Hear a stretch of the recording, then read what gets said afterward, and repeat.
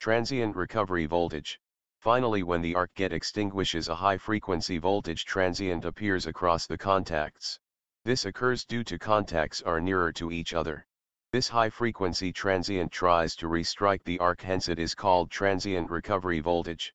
Transient recovery voltage affects the behavior of circuit breaker. This voltage appears immediately after final interruption. This causes high dielectric stress between contacts. If dielectric stress is less, then arc is restrikes.